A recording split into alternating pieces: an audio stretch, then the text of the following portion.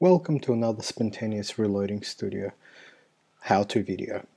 I get a lot of questions about reporting and label options and can you print various reports and various label makers and whatnot, and I thought I'd address this here in this how-to. Unfortunately, the answer to do you support label maker X is no. There are just way too many nuances and little bits and pieces that I would need to support, and primarily it's not the purpose of the software. And what I try to do instead is make the same functionality available with tools that are readily available to pretty much anyone. So let's get started. Right, the first reporting that I can talk about is the letter report. So if we want to run a letter test, we have a bunch of recipes which are essentially the same. In this instance, we're just varying the amount of charge, so 30 grains, 32, 34, and so on. So in this instance, we want to do a letter test. We can select the letter over here, select the variable that we want to test, so in this instance it's charge, and we can view the report, or we can click one of either one. So at this point a web browser window will open, whatever web browser you have installed on your workstation, and you'll have this report.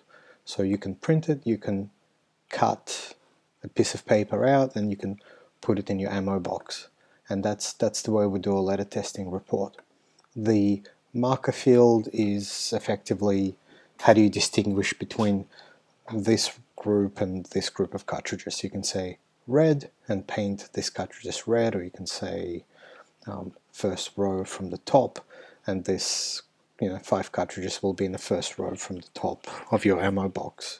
And it's up to you really, whatever you wish to do. So the second bit of the reporting is this three inside the recipe, this three links, buttons, if you will. First one is print load recipe report. If we click this, another web browser window will open, and we can see the entire load recipe.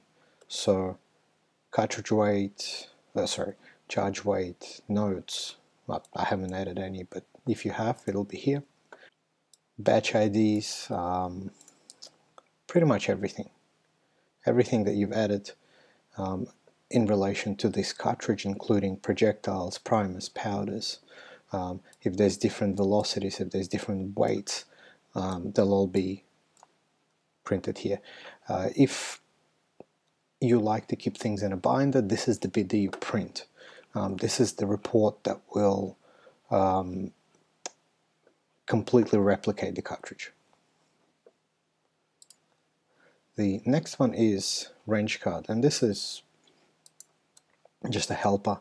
Again, print it, cut it, put it in your ammo box, and this documents the recipe. Exactly what people write on a post-it note or those ICBS stickers. That's about it for pre-formatted reports, and I try to keep this to a minimum because I know different people like different formats. The next one is copy function. So we can see in here we have view case snapshot. So this is a snapshot of a case at the time we've loaded. We can copy, and then we can paste into a spreadsheet. It can be a spreadsheet, it can be Google document or Office 365, it doesn't really matter.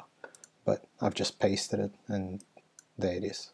So again, you can format it, you can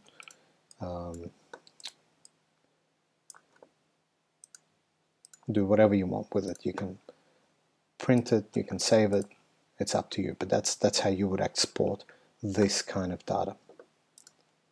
The next bit Wherever you see this copy, by the way, is when you can copy and paste into a spreadsheet. The next bit is pretty much any of the components. So let's pick projectiles, for example. You'll see there's a little button over here. We can click it, and once again I'm just going to delete this, and once again we can paste, and here's the entire inventory of projectiles. So this entire form, which is a little bit more information than you see in this table, will be in here. Once again we can format it, sort it, we can do whatever we want with it. So this is how you would keep an inventory of your components if you choose to print it and I don't know, have hanging in your reloading room. That's about it. That's how we export and view components. Thanks.